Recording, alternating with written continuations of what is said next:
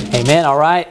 Tonight we're in Genesis chapter number 48. And it actually begins the context of chapter number 48 and chapter number 49, which is the blessings that are bestowed upon the children of Israel. Now, primarily, tonight we're going to be dealing with the blessing of Joseph, which is predominantly focusing on the blessings of his two sons, his offspring, and that is Ephraim and Manasseh. And there's a lot of interesting little nuggets in this particular chapter right here. So let's go ahead and begin with verse number 1. Chapter number 48, verse number 1, the Bible reads, "And it came to pass after these things that one told Joseph, Behold, thy father is sick. And he took with him his two sons, Manasseh and Ephraim." Verse 2, "And one told Jacob and said, Behold, thy son Joseph cometh unto thee. And Israel strengthened himself and sat upon the bed." So he was, of course, lying down. He was very sick at this time. Verse 3, "And Jacob said unto Joseph, God Almighty appeared unto me at Luz in the land of Canaan, and blessed me, and said unto me, Behold, I will make thee fruitful and multiply thee, and I will make of thee a multitude of people, and will give this land to thy seed after thee for an everlasting possession." So it begins there with Joseph receiving the news that his father is sick. Now, if you remember when his father showed up, he was obviously very well aged. What was he, 147, I believe, at that time. So he's very well aged, and you wouldn't expect to live much longer than that. Now, when he shows up here, when the man comes to him and tells him that his father is sick, notice that he brings with him Ephraim and Manasseh both. Now, there's a purpose for that, and I'm going to show you that both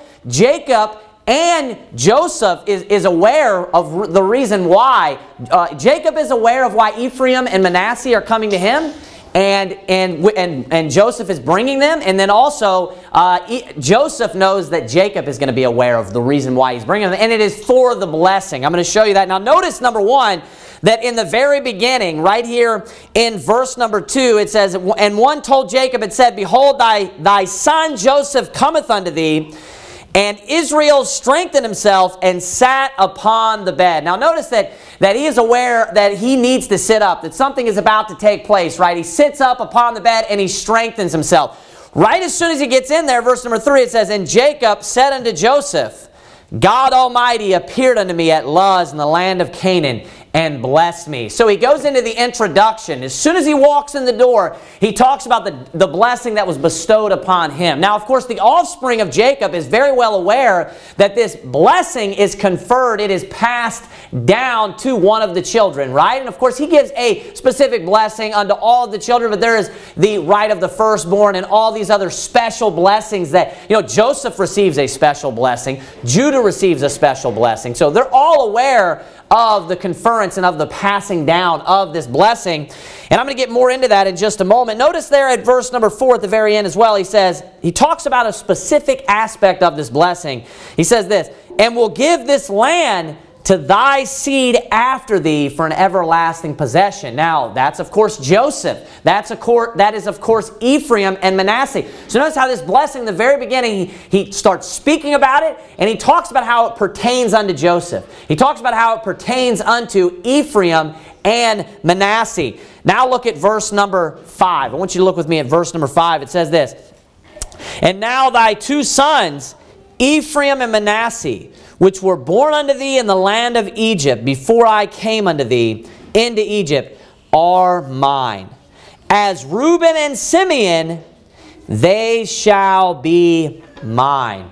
Now, I alluded to this last week when I was speaking about, it was last week, when I was speaking about, the supposed discrepancy, right? When it talks about how many souls, went down into Egypt and all of that. So I went through that, and I talked about how, the number of the children of Israel and how the tribes are actually named. Oftentimes it will totally eliminate Joseph, and then it'll add, the two in its place, right? It'll add Manasseh and Ephraim in its place. And right here we can actually see the statement of why that is so. And when that began to be so, that takes place right here. And he even explains that very clearly what he means by it, because he gives you an example. He says this. He says, "Which were born unto thee in the land of Egypt before I came unto thee in Egypt." Talking about Manasseh and Ephraim. And then he says this. He says, "Are mine." So he's saying they are his. Now he goes on and says this, as Reuben and Simeon, they shall be mine. So he explains what he means by that in the same way that Reuben is his direct son, right? The same way that Simeon is his offspring, he is reckoning or considering Ephraim and Manasseh to be his children, that they are of, his offspring in that way. He actually speaks about that a little bit more. Keep looking in verse 6. And thy issue. So he's saying, your children, now he's talking specifically about this, which thou begettest after them. So he says, and thy issue which thou begettest after them. So the children that you're going to have going forward now, the children that you're going to have after Ephraim and Manasseh, shall be thine, and shall be called after the name of their brethren in their inheritance. So he says, so the children that you have now, after Ephraim and Manasseh, you can keep them. Now this is, of course, speaking specifically about the genealogy, about how they are reckoned, what tribe they come from. The name, it's somewhat similar to, let's say that if a man, the law in the Bible, that if a man has a wife and the man dies, his brother is supposed to marry that woman and then raise up seed unto his brother. That child or that offspring of that marriage of the brother who now married his dead brother's wife, he now raises up that child in the name of his dead brother.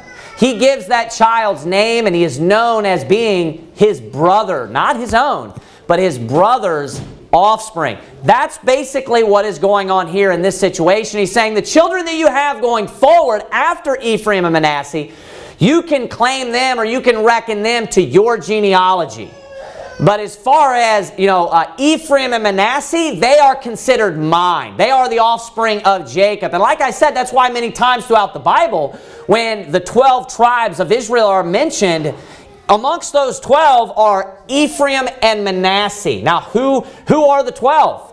They're, of course, you would think of the 12 sons of Israel. Now, there are some people that are eliminated here, and they're all different types of changes. There's one time when Simeon's not mentioned, one time when Dan's not mentioned. You have when the portions are given of the land, the Levites don't get a portion because, they are the Lord's, right? God takes them and uses them as the priest, and then that's how you have two. So Levites are gone. Now you have 11. Then you just take Joseph himself. He's gone. Now you have two available spaces. Ephraim and Manasseh are then plugged into those two spots. So that's how they are reckoned. And so those are all, the other 10 would be Israel's children. But then you have his grandchildren, which are reckoned or considered just like being his direct offspring.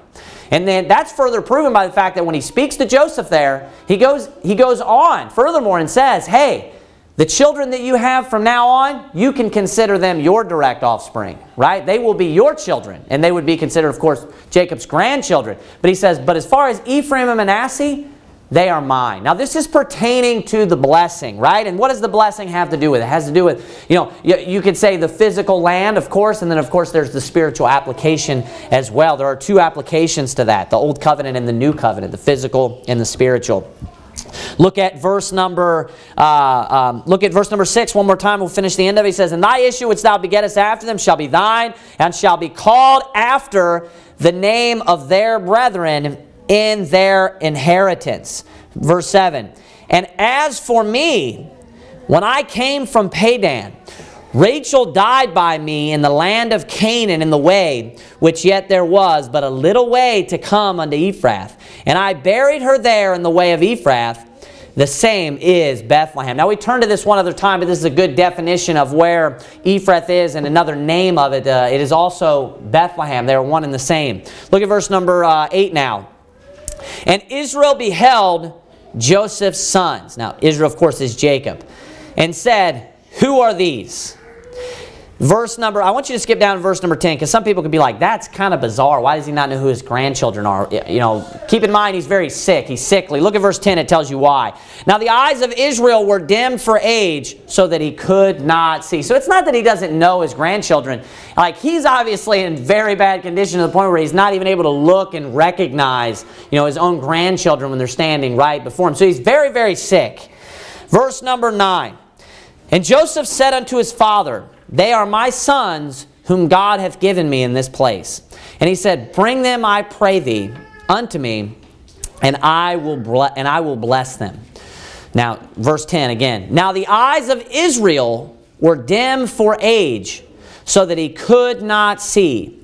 And he brought them near unto him, and he kissed them and embraced them. So his eyesight must have degraded drastically. This is something that happens very often. It's very interesting because oftentimes it's spoken of, and it happens with elderly people as well today, but it seems like in the Bible it's much more profound. And our health today goes downhill for multiple reasons. They were, at that time, I'll give you a perfect example of this. Think about what Caleb said when he stood up and he was ready, when he made the famous quote, I want that mountain, right? He said, when he was 80 years old, 40 years had went by, he said that, that he still had his eyesight. And he made a statement, he said this, that his natural force was not abated, even unto the end of his life. It's saying that, he still had the power that he was given, from the beginning naturally. His physical, natural characteristics that he had. He still had that strength. And his faculties, if you will. He still had all of those things, which is very different, obviously. When we, as we grow older, we start to lose eyesight. We start to lose all different types of faculties, strength, and things like that. And we can see that that's happened with Israel. Remember that it also happened with Isaac. That the same thing happened where he was sickly, wasn't able to see very well. He couldn't even recognize Esau. So this was very common. The reason being because people would they would live longer and their health was better as far as in a lot. People die off today from all different types of cancers, from all different types of liver disorders, heart problems, conditions. There you can see people were living longer to the point to where when all of their abilities are just basically going downhill. Even their natural force is abated. A lot of times people will die when they're able to walk around, they have their strength, they have their eyesight today, because people don't care about their health as much as they did at that time. And plus, it's, we're affected more so today by all different types of problems and stuff being put into our food and all other kinds of issues that they didn't have to deal with at that time. Look at verse number 10 now. It says, and he brought them near unto him, and he kissed them and embraced them. Verse 11, and Israel said unto Joseph, I had not thought to see thy face, and lo, God hath showed me also thy seed. So I'm sure there's a couple of moments there where, very significant moments to Jacob or to Israel. You got to think that he is at the moment of, he's on his deathbed. He's getting very close to the end of his life, and this is getting ready to be the blessing. Obviously, why is the blessing being given right now? Because he knows that he's close to the end of his life, and he's of course rejoicing right now, and he's happy about the blessing of being able to see Joseph. And then he goes further and says at this moment, while he's kissing and while he's embracing, you got to keep it all in context, his grandchildren, he says, while he's doing that to them, he says to Joseph that I didn't expect to even see your face. And then he goes on to say that God hath showed me also thy seed. So even an extra blessing there where he even got to see, his grandchildren before he died. So you can see that he's enjoying this moment with his grandchildren here, which is a significant moment, getting close to the end of his life. Verse number 12, it says this, and Joseph brought them out from between his knees, and he bowed himself with his face to the earth. So between his knees, obviously, his children are very small still. They're very small because if you think of the time in which he had his kids, when he was taken out of prison, right around that time period, remember that there was 7 years that went by and then an additional 7. And throughout that period of time, he was given his wife, which was Potiphar's daughter, right? Who was the Potiphar, the priest. He was given his daughter, and he married her during that time. So he may have had the kids right at the beginning of maybe when the blessing or the curses began of the famine. After the blessings were all over and the famine began. And at the most, the children would be possibly, you could say, 5, 6 years old, because they're still in the middle of the famine. The oldest could be 5 or 6. And you could even say that the younger one at the oldest could be maybe, 4 or 5, if he had them at that point. But even still, I mean, let's say that he's an average height person. Let's say he's 5'10". If he brought them out between his knees, their head is at least to the height of his belt. No more than that if they're between his knees. And when children are somewhat shy, that's the kind of position they would go into, where they're kind of trying to hide themselves. So they're standing there with their father, and it says, and Joseph brought them out from between his knees, and he bowed himself with his face to the earth. So notice that.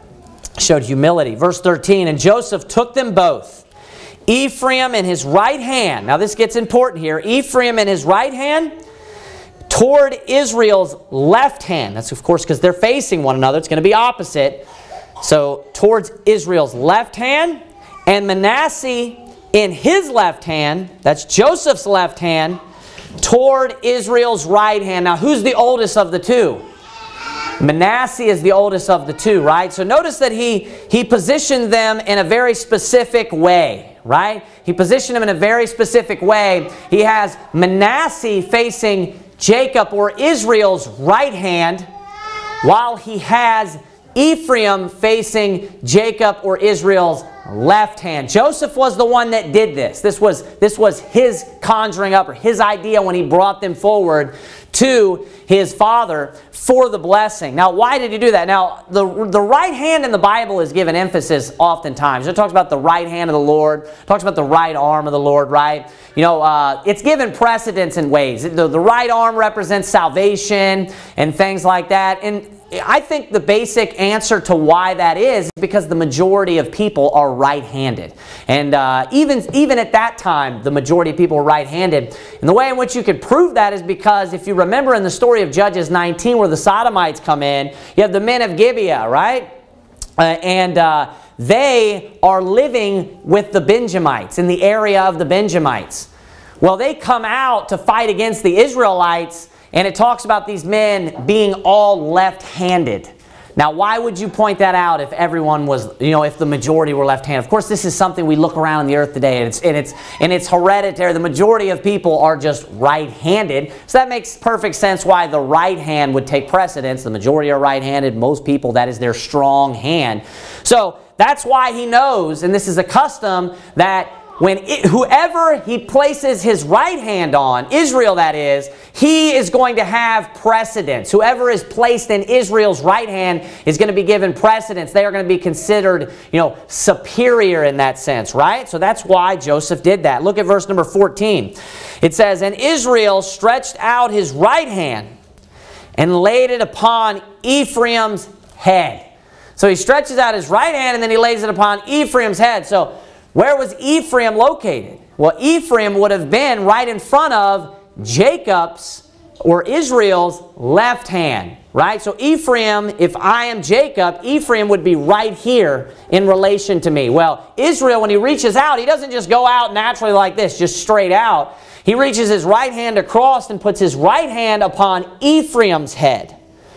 It says, and Israel stretched out his right hand and laid it upon Ephraim's head, who was the younger, and his left hand upon Manasseh's head.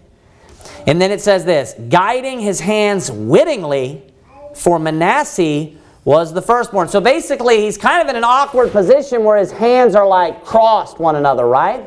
And it tells you there that he was guiding his hands wittingly, right? So wittingly is like knowingly. When it says, when we say, hey, somebody says, or they are a witty person, right? It's a person that is knowledgeable, right? If they tell a witty joke, it's normally a joke that has some wisdom to it, right? It was a well thought out joke. That's what that means. So wittingly just means knowing. Saying he was aware of this. This was not an accident. He did this purposely. So he crossed his hands. So now his right hand, which would be the superior, right?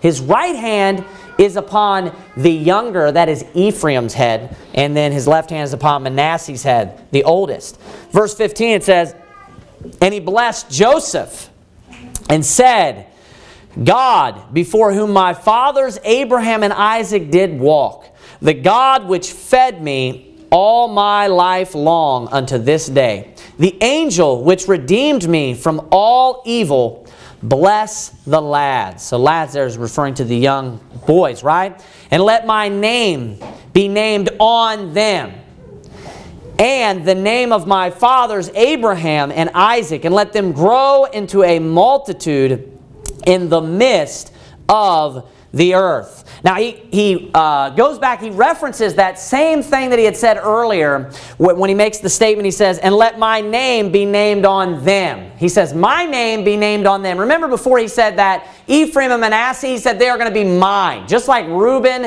and Simeon are mine. So that's why he makes that statement. That's what that means when he says, and let my name be named on them. They are, of course, known as being the tribes of Israel, the children of Israel. So they have a name of prominence, a greater name of prominence that they would not have otherwise received. Think about this. Do you know all the names of the children of Reuben? Do you know their names? Do you know the names of the children of Simeon, of Levi, any of their names? No. So now notice why this is a great blessing. You know, being considered one of the 12, they have a position of prominence, as I said, that they would not have otherwise received by this. And he goes on and says, in the name of my fathers Abraham and Isaac, and he says this, and let them grow into a multitude in the midst of the earth. Verse 17, and when Joseph saw that his father laid his right hand upon the head of Ephraim, it displeased him. And he held up his father's hand to remove it from Ephraim's head unto Manasseh's head. And Joseph said unto his father, not so, my father, for this is the firstborn. Put thy right hand upon his head. So it says that this displeased Joseph. Now, obviously he's aware of that, and that's why he positioned them in such a way that the firstborn is the one that should receive the greater blessing. He should receive, superiority or precedence over the younger, and that's why he is displeased. He is aware of this, of course. And then he tells his father, as if his father is not aware of what he did, that he didn't do it wittingly. He informs him, hey, not so, my father, for this is the firstborn. Right? Put thy right hand upon his head. Now, why would he think that he wasn't aware of that? What's one of the things that why Joseph would think that he maybe accidentally did this?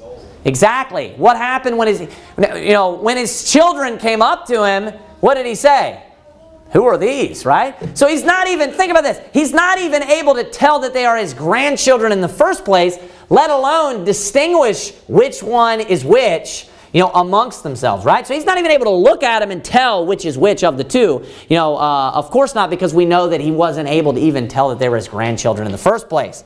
So that's understandable why Joseph would think that this was just, a mishap or an accident. Now look at verse number 19. It says, and his father refused and said, I know it, my son, I know it. He also shall become a people, and he also shall be great. But truly, his younger brother shall be greater than he, and his seed shall become a multitude of nations. Now, I also believe that this proves that the Holy Spirit is involved in this, that God is involved, because when his children came up to him, his grandchildren, again, he wasn't able to recognize who was who.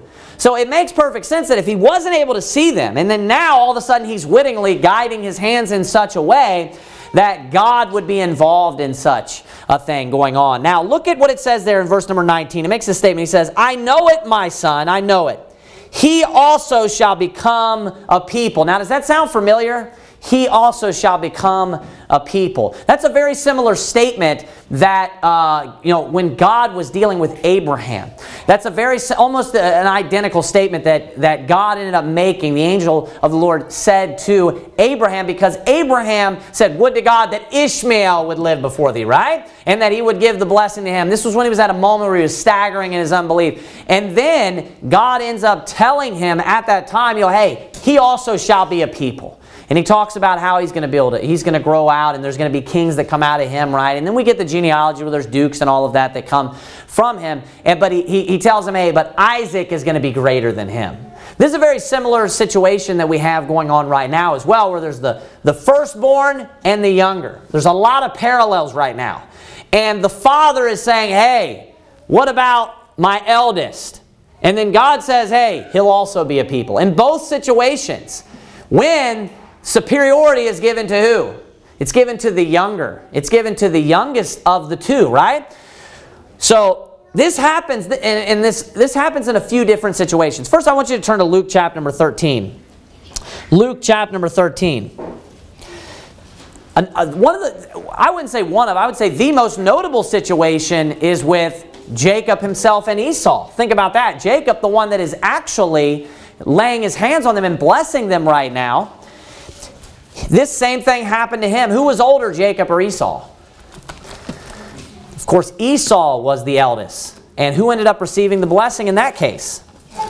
Jacob did. So this happens oftentimes. Now, of the 12 tribes of Israel, who received the greatest blessing of the 12 tribes of Israel? That's Judah, of course. Is Judah the eldest? It's not. So oftentimes the eldest doesn't end up getting it. You can see a pattern of this all throughout the Bible.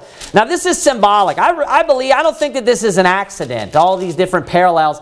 I believe that it is symbolic. Look here at Luke chapter number 13. I want you to look with me at verse number 30. It says this, "And behold, there are last which shall be first, and there are first which shall be last." So notice that statement. Now this is made all throughout the Gospels, right? But notice that the Bible teaches that the last shall be first and the first shall be last. Now what happened with Ephraim and Manasseh? That's exactly what happened. They were switched, weren't they?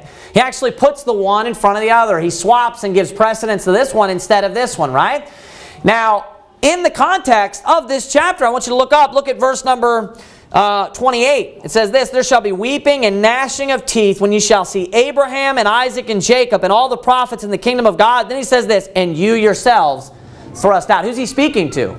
Speaking of physical Israelites, right? Now, of the children of Abraham, that is Ishmael and Isaac. What does the Bible tell us in the book of Galatians? What does Ishmael represent? Right, Ishmael represents bondage, which is who? It's the Jews, right? What does Isaac represent? Exactly, the promise. Now, what happened with the two? The last shall be first and the first shall be last. Notice how there's this switching right there. And what happened with Ishmael and Isaac? Exactly that. The last was first and the first was last. You look that passage up in the New Testament and it's about the physical Jews who end up being last, right? And not being first. I want you to go back to Genesis chapter number 48 with me.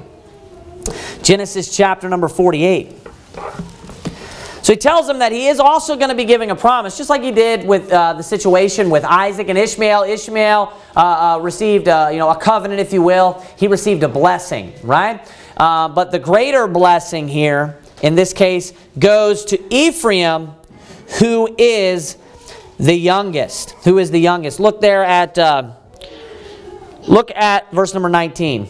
It says this, "But truly his younger brother shall be greater than he, and his seed shall become a multitude of nations." Now, I want you to think of this blessing here and tie it in with Genesis chapter 49. Do those blessings apply directly to the people that are living like themselves? And this is another good angle to come at this with.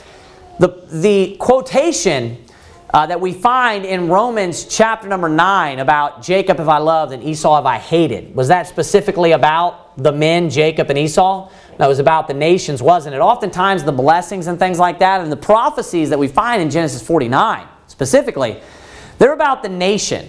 So what he's talking about right now, of course, these are blessings that are going to come later, right? That they're going to grow into a great people, a great nation. When you look at Ephraim and you look at Manasseh, which of the two were larger? Which of the two had more power? Ephraim by far. Now Manasseh was split up, if you remember that, right? Because half of them stayed on the other side of Jordan, right? And then half came in, half of the tribe of Manasseh. But Ephraim ended up being huge. Go to the book of Isaiah, Isaiah 7. Ephraim ended up being huge. Ephraim ended up being such a large tribe that the entire nation of Israel would be referred to just as Ephraim sometimes. The whole nation of Israel, when God's speaking about the nation of Israel, he would just call it Ephraim, because so many within the population of Israel were made up of, Ephraimites. Now look here at Isaiah chapter number 7. I'm going to give you a couple of places here. Isaiah chapter number 7. We're going to begin at the beginning of the chapter. Look at verse number 1. It says, "And it came to pass in the days of Ahaz, the son of Jotham, the son of Uzziah, king of Judah, that Rezin, the king of Syria," I want you to pay attention, "Rezin, the king of Syria, and Pekah, the son of Remaliah, king of Israel," notice that, "went up toward Jerusalem to war against it, but could not prevail against it." So notice that they were confederate with one another. This is Syria and it is Israel. Look at verse 2. "And it was told the house of David, saying, Syria is confederate with" who? Ephraim. Now, who was confederate in the verse before? Who did it say went up together? It said Israel and Syria. It was the king of Israel and the king of Syria. And then you get to verse number 2, and it says, it's told the house of David. Now, who's the house of David? That is Judah. Judah is the southern kingdom, right? And then you have the northern kingdom, which is the nation of Israel, which is also called, like I said, like here we see it, the Ephraim.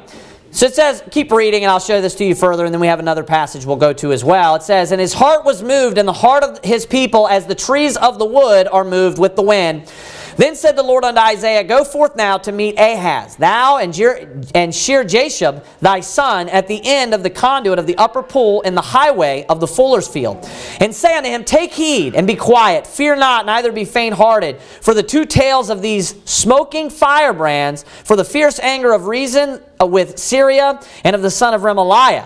Because Syria, Ephraim, and the son of Remaliah have taken evil counsel against thee. Let us go up against Judah and vex it, and let us," so this is their counsel, "make a breach therein for us, and set a king in the midst of it, even the son of Tabiah." Verse 7. Pay attention to verse 8 specifically. "Thus saith the Lord God, it shall not stand, neither shall it come to pass, for the head of Syria is Damascus." Now, what is Damascus?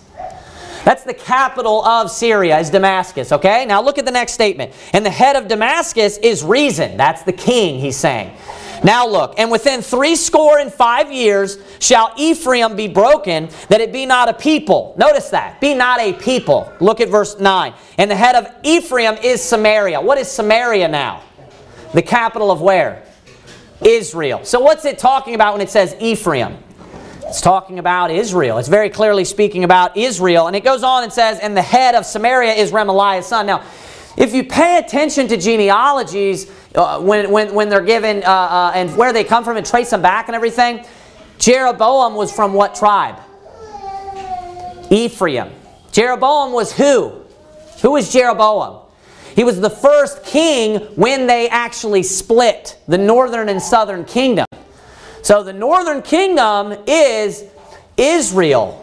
And the very first king of that nation was of the tribe of Ephraim. You see how Ephraim receives great precedence or great prominence later on from this blessing, where they end up, and of their line, many of those that are kings, it changes. There's other kings that step in. But very often there are many kings of the nation of Israel, of the kingdom of Israel, that once they split, that are of Ephraim, if you look them up. There are plenty of them that are from Ephraim. They definitely go back and forth and switch out, but many of them are from Ephraim if you actually look it up. I had that one memorized. I knew where it was, but let me look at this. I think I have it written down here. I want you to look at Isaiah 11. Isaiah 11. I was going to go to 10, so that would have been totally wrong. Isaiah 11. Also here, Isaiah 11. Look at verse 12. I think this is it. I'm not sure.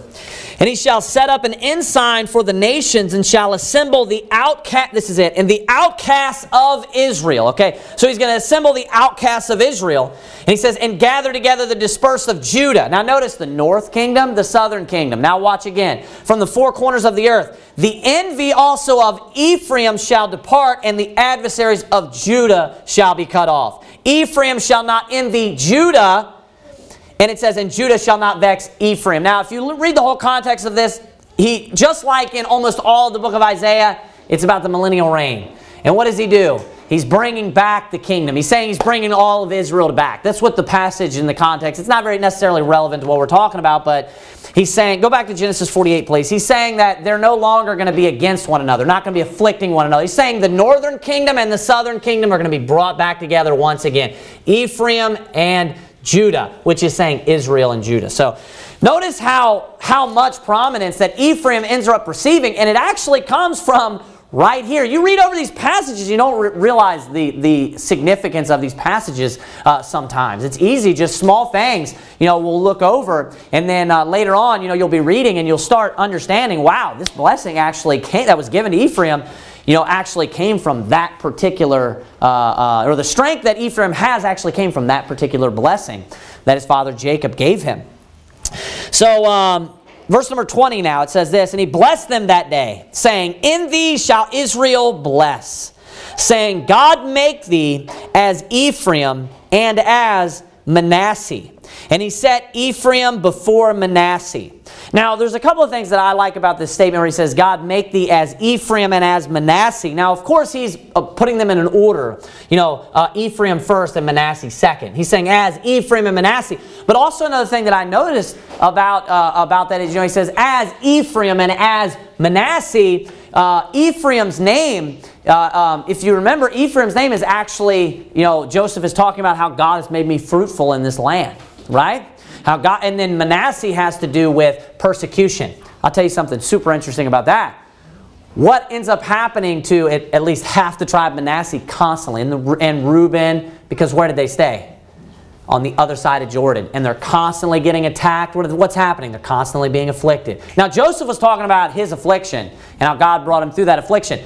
Then here we see Ephraim, and what is the blessing? It's being fruitful and multiplying. It's saying he's going to be a multitude of nations. And what is Ephraim's name? The emphasis on being fruitful. Isn't that interesting? Even Joseph, when he named his children, how it seems as if that could have been, divinely inspired in a way, right?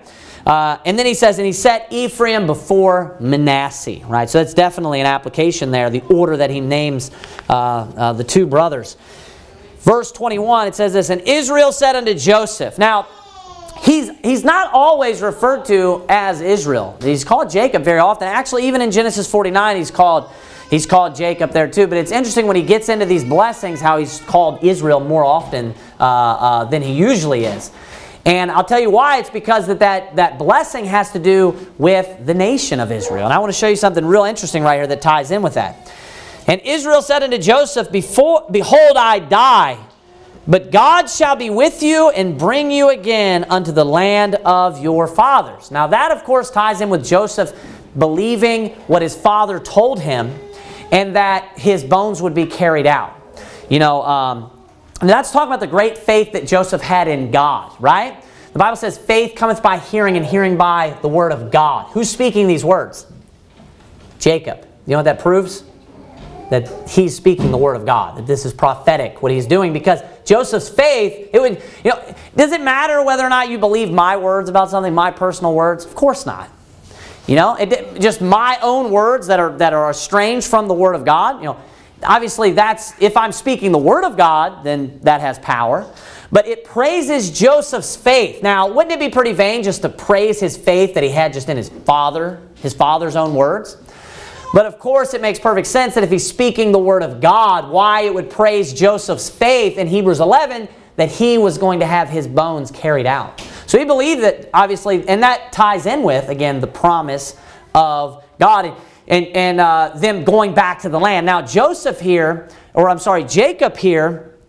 is, he tells him, he makes a statement, he says, behold, I die, but God shall be with you and bring you again unto the land of your fathers. So that ties in with Joseph personally, but then also it is the promise that he's going to bring him out again. And this is the perfect parallel. If you ever write in your Bible, and I do, this is the parallel of Hebrews 11, where it says, these all died in faith, not having received the promises, but having seen them afar off.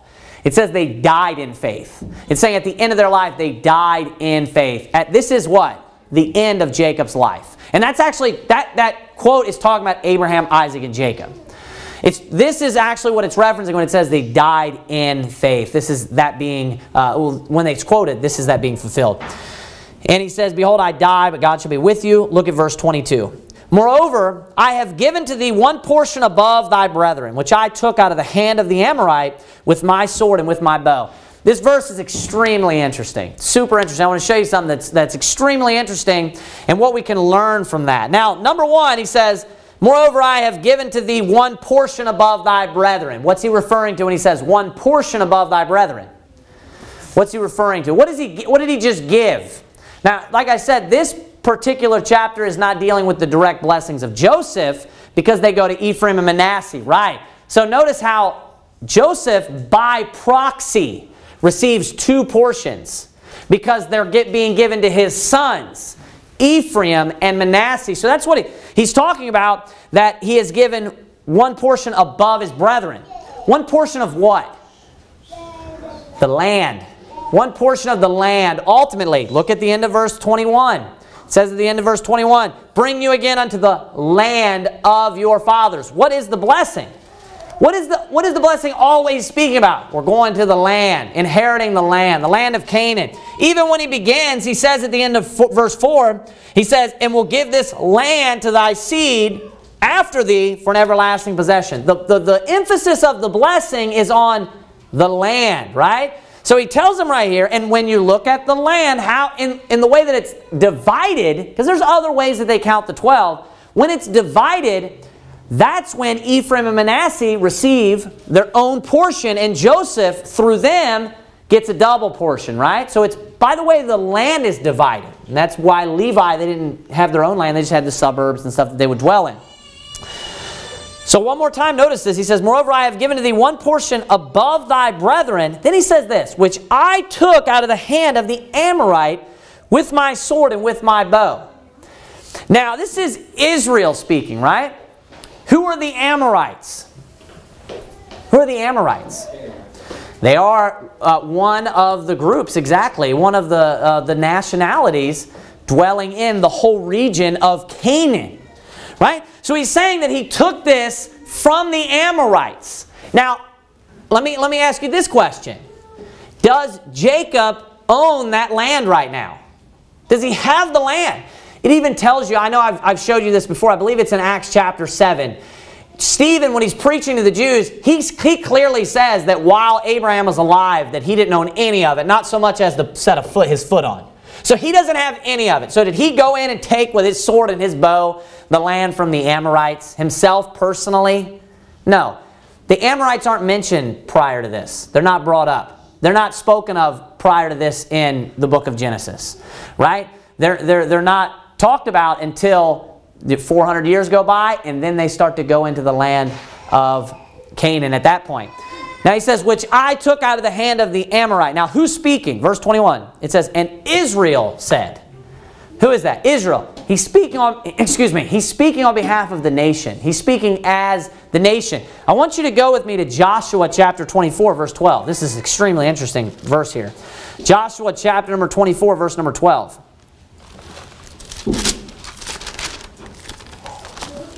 The answer to a little, what seemed to be confusing to me right when I looked at it at face value is actually very simple. And I'll show you my thought process just to get you inside of my mind on how I was confused a little bit.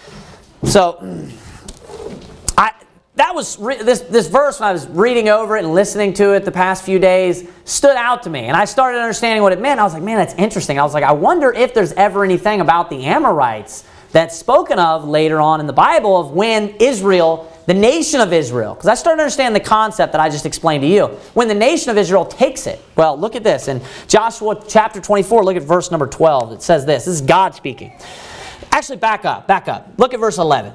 And ye went over Jordan and came unto Jericho, speaking to the nation of Israel. And the men of Jericho fought against you. And the Amorites, and the Perizzites, and the Canaanites, and the Hittites, and the Girgashites, the Hivites, and the Jebusites, and I delivered them into your hand.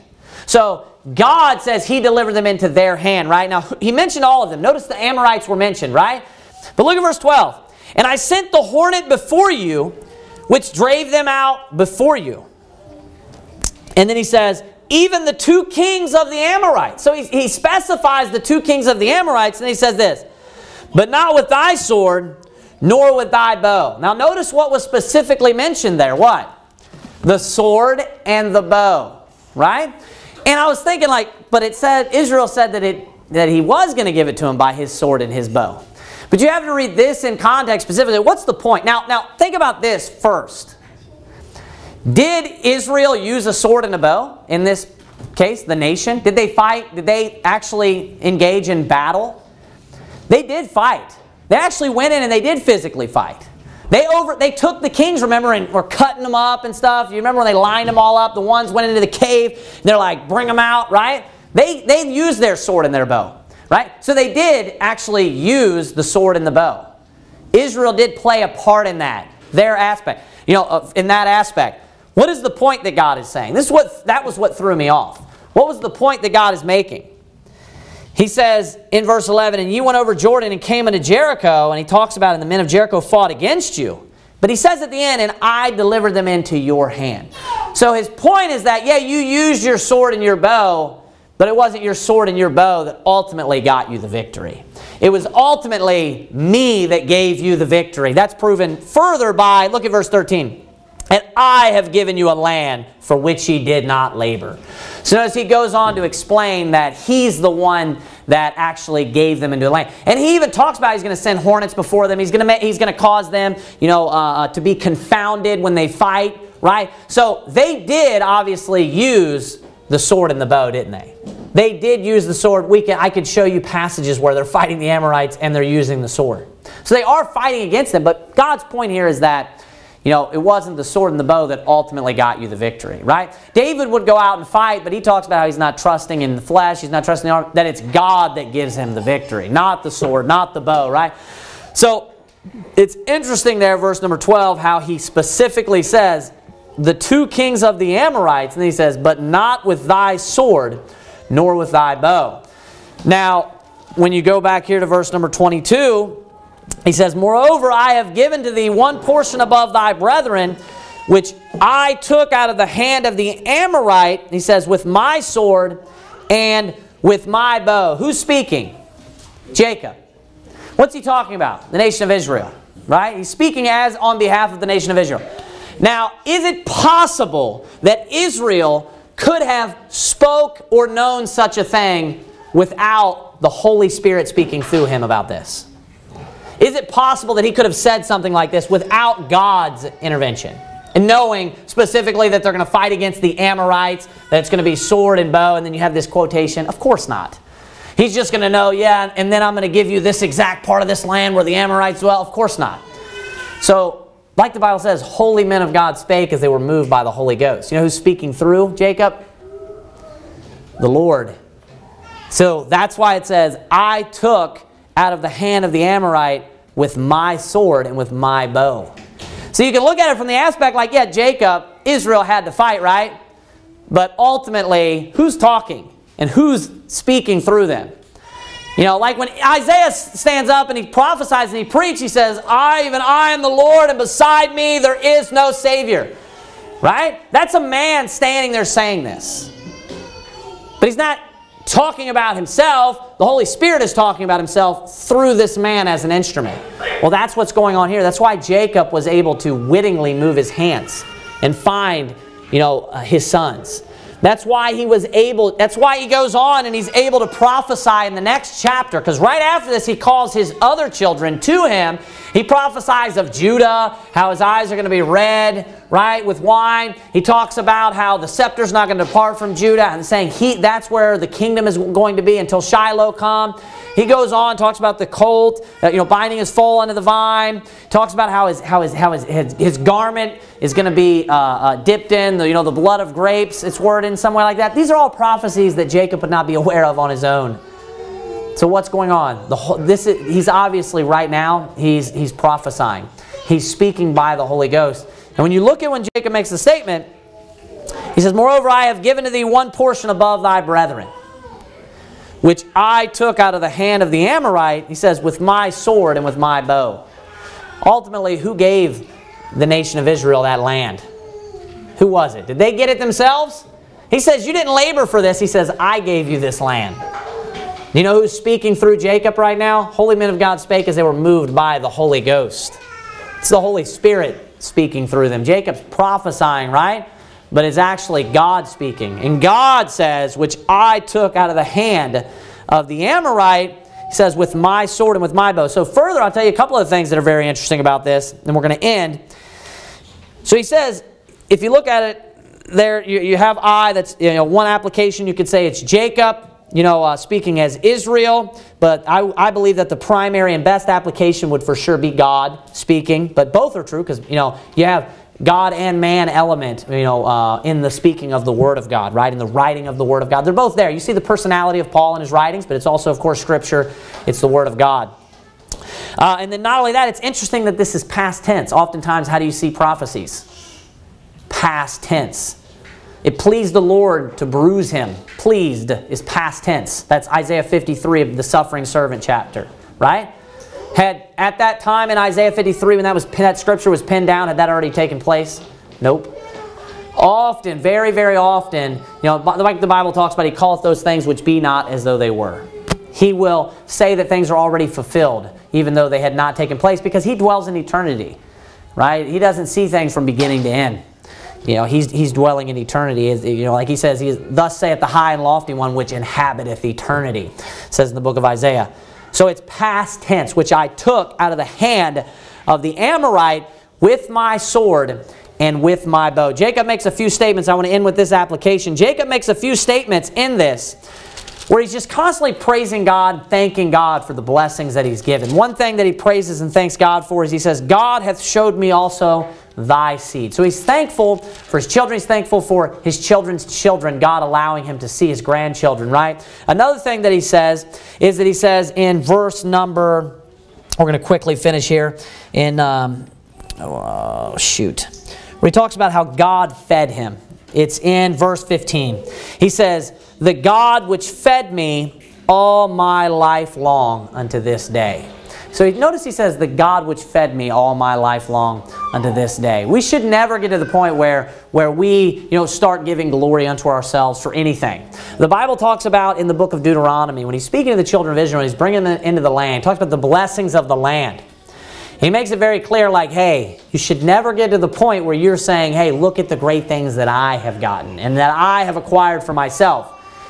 Where you start to forget God, right? And he goes on to tell them that you need to thank God because God's the one in the first place that gives you the power and gives you the strength to go out and to get your food.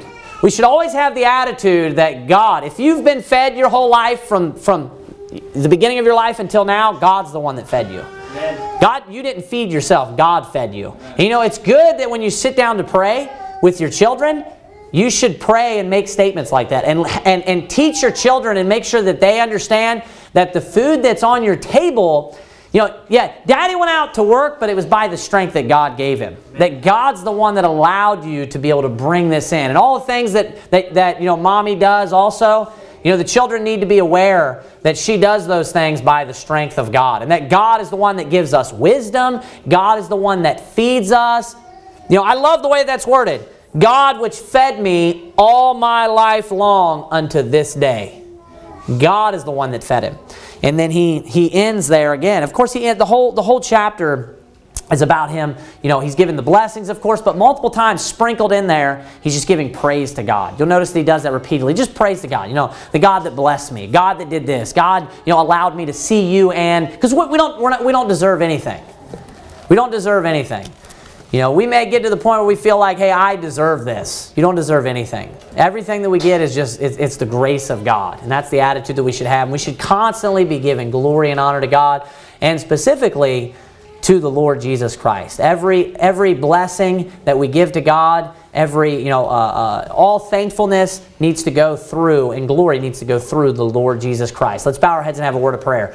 Heavenly Father, God, we thank you, dear Lord, for all the blessings that you bestow upon us. We thank you